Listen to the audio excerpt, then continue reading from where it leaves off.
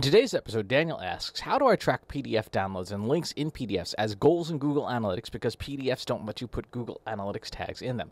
Good question, and it's a common question because in a lot of cases, people who want to track, did someone get this PDF, especially if there's no registration form?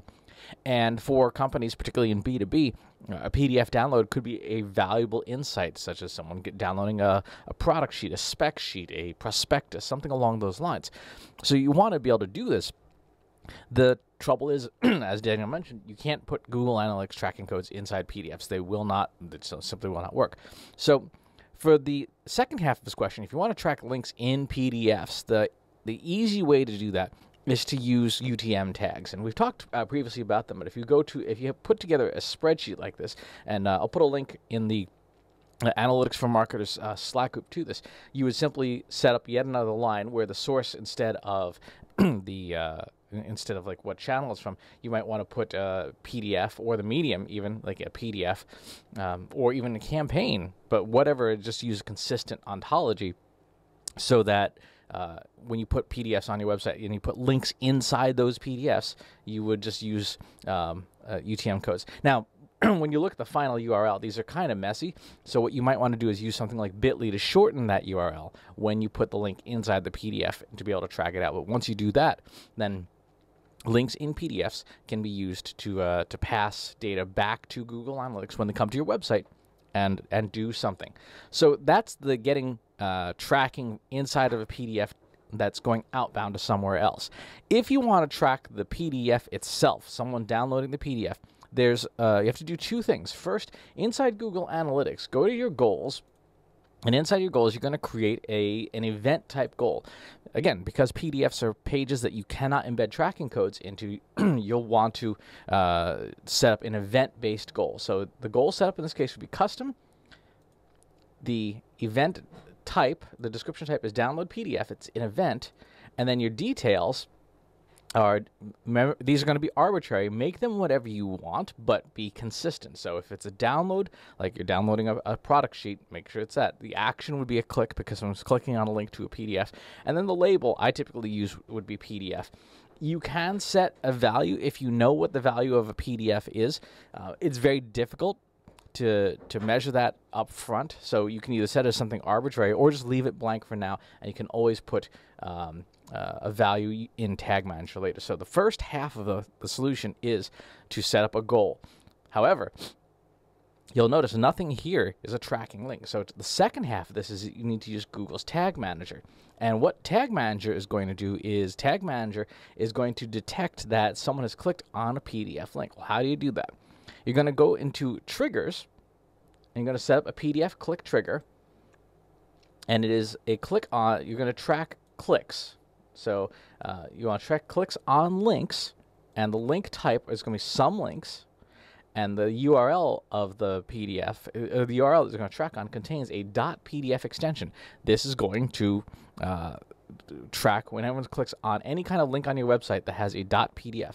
Now, if you wanted to be very specific to just one kind of PDF, maybe you've got multiples and you only care about one of them, then you would change this to be like, sample.pdf or prospectus.pdf. Whatever the case may be, you're going to set up that trigger, and then you're going to set up a tag, which is the companion piece. And the tag is going to use your Google Analytics, and there's that event category. Let's go ahead and category, download, action, click, label PDF. It has to match what you've done here in Google Analytics. Make it match, set it to your Google Analytics variable, and then connect it to the trigger that you made, the PDF click trigger. So now what's happening is Tag Manager is listening on the website all the time. When somebody clicks on a PDF link, the trigger fires and says, PDF click just happened. The PDF trigger calls this tag. It says, hey, Google Analytics, I'm telling you there's an event happening. The event is a download with a click action, and the label is PDF. Google Analytics listens for Tag Manager and says, I hear you. I'm going to register this as a goal and record it. And that's the process from beginning to end of how you would track PDFs. And by the way, this works for any media type. So it doesn't just have to be a PDF. If you want to track an MP3 that's on your website, maybe you have a podcast and you actually want podcast listens as a goal, you could have a .mp3. If you have a video that's native embedded on your site and it's not a YouTube video, meaning it's not hosted somewhere else, you've actually put the video file on your website, you could put that, .m4v or that .mov or whatever file, any kind of file where you do not have the ability to put a Google Analytics tracking code on the within it.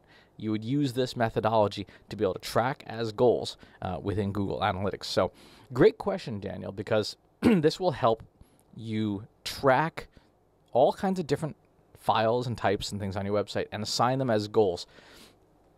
One thing you're going to want to do later on is measure the impact of those goals. That's a video for another time, but by doing this, you'll have the information. So remember that any goal in Google Analytics is never retroactive. So this only begins working the moment you set it up and turn it all on. Remember, by the way, one very common mistake is to make sure that you actually publish your changes in Tag Manager. A lot of people forget to hit that final step and then make all these great changes, and it never goes anywhere. So make sure you do that. As always, please leave comments in the comment field, and please subscribe to the YouTube channel and the newsletter. And I'll talk to you soon.